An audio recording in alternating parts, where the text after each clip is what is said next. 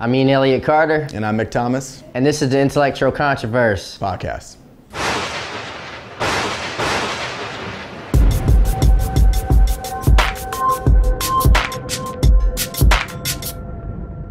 All these things produce it. Why? What is this? And that goes into the more of the mystery of what is life. I was about to ask you, like, you know, because you're very vocal about being agnostic, right? Yeah. So when it comes to stuff like that, and we all come to this conclusion that we don't know. We're not going to try. Right. That's the answer for everything. That's why I'm agnostic. You know, right. It interests me when you say stuff like, you know, this is that, and you know, it's coming to a conclusion I don't know of. Yeah.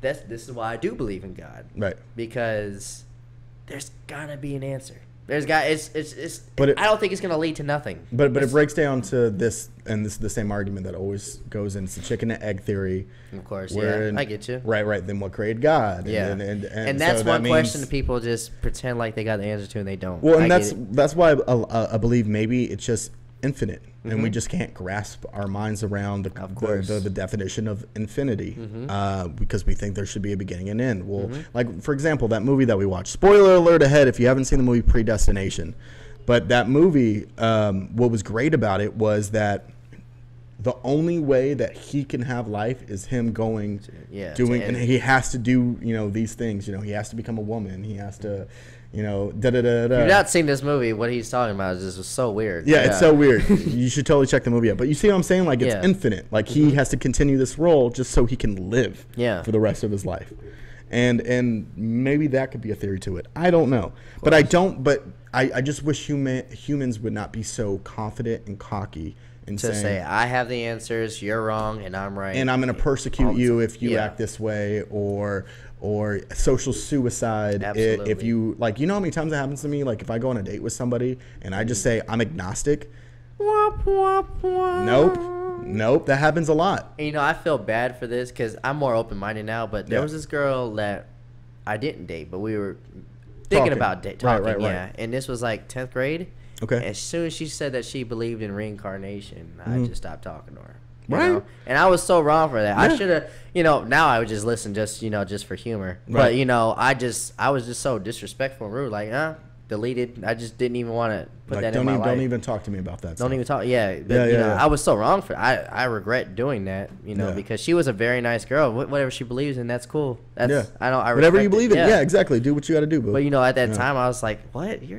Really? We come back as an animal? You're an idiot. Go get away from me. Go. Bye. But, you know, I still don't believe that. But, you know, I'm more open-minded to listen to why she believes that. Because you don't know. Exactly. Because you don't know. Because I don't know. And I wish people would just live on that way and stop treating each other like shit, man. And or just like, man, what my biggest thing, and rest in peace to my grandma, she was a huge missionary.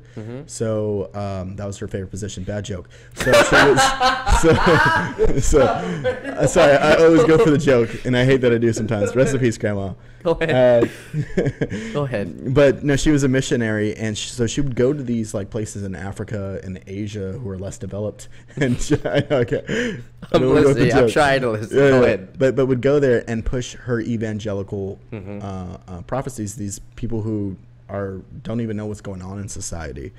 And what frustrated me was, like, you know, you're basically pushing people into your belief system. Yeah. You're not letting people just to see what the world is and let them develop their own mind. Like, as an agnostic, I would never tell my daughter. If my daughter wants to come up to me and says, hey, I want to start following Christian principles, cool. Girl, go ahead. I'm glad. Because I don't know the answer. If that's what you want to do, I'm not going to force my beliefs. Now, if you have some questions, I'll give you my opinion. Well, this reminded me, too. We were at the I had to take my son to the emergency room a couple weeks ago. Okay. And in this questionnaire, the lady asked me, one of them was, what is your son's religion? My son's 5. Yeah. I was like, I'll let him decide that when he wants to. When he's comfortable. Right. It's the answer I gave. I was just so like, why would you even ask me this? Like, he barely even knows what God is. Like, you know, he's going what I'm telling him, and then he's asking me, can I have a hot dog or candy later? And he doesn't really care. And don't you think that's going to get to a point, too, like our political system? Like, if they're asking that now, what happens, like, in a couple hundred years? Like, which political affiliation do you follow? Yeah. The Republicans or us? It's that team mentality. Are you Christian? Christian? Are you not?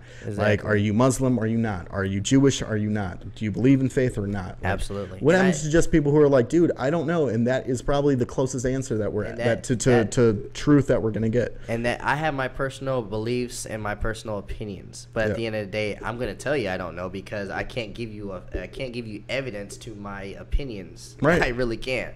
But I'll say this though: when it comes to God, Okay. it should be all love. You should see a love reflection in other people. It shouldn't be like my rules and regulation. If I'm getting that's where I see God. That's my personal opinion. If somebody's giving me love and someone's giving me a very great vibe, where I feel emotionally loved, right? That's where I feel like that's God talking to me, and that's a weird thing to say, but I don't know if you understood what I was saying. No. But what I'm saying is like just pure happiness, and love. When you feel that love and happiness and joy in your heart, that's your little piece of God, in my opinion. That's God. I can't tell you that's fact. I can't prove to you, but that's how I feel when I feel that joy and love, that warm feeling inside. That's the closest to God I'm gonna get. Right. And more than thoughts and prayers. And I think when guys are getting and just people, not guys, but when people are getting too much into it and saying, like, well, the Bible said this, the Bible says this, the Bible says this, and you can contradict so many things, and of course the Bible is man-made. One thing that I can think of is that, hey, our own galaxy is among 100 billion other galaxies. Absolutely. Each one of those galaxies have 100 billion stars. Planets. One of those stars are already going over 8 or 9 planets on average. The chances of life is so crazy. It's crazy, yeah. And what do they believe in? Like, what is their thoughts? I don't think it's the same story that we have. I don't think there was, Noah and all that stuff. I think that's more of what has happened in civilization. I think, there was probably a tsunami or, an asteroid impact that created a huge flood, or I think a lot of that Bible is based on true stuff. I think, can be, right. Yeah, I don't think, well, based on true stuff. That's all I'm gonna say about that. No. Yeah, I'm not gonna say it's 100%. But and not to sound controversial, but when you look at the aspect of a talking snake and like stuff like that, they'll always say, well, that's more metaphorical. That's not maybe Genesis. But people believe it is. But some people believe that there's a talking snake saying that you can't eat an apple, and there was a pig, and they broke the rib, and this created a woman, and all that stuff. Like, this is where it's like, okay, man, this is an Alice in Wonderland story. Like, this is not probably how we started as humans. Now, do we know the answer? To this day, we don't. No. We have the missing link on the evolution side. I personally think that, man, there was probably, because we had dinosaurs, and people still can't fathom that. Like, for millions of years ago. And they ruled for millions of years. Like, we haven't, as a human civilization, been for a million yet. Yeah. They've been there for millions of years. We still hearing about slavery 200 years ago. Exactly. But they used to be dinosaur land, where people were just eating plants, or if you were a small dinosaur, they would fucking destroy you with their fucking raptor claws and their. Yeah, we had Neanderthals, and then we had Neanderthals climbing up the freaking dinosaurs, coming down on their tails like Fred Flintstone. It was crazy. Well, there was that part. Well, no, there was no Fred Flintstone. That never happened. Dude, it says it in Genesis.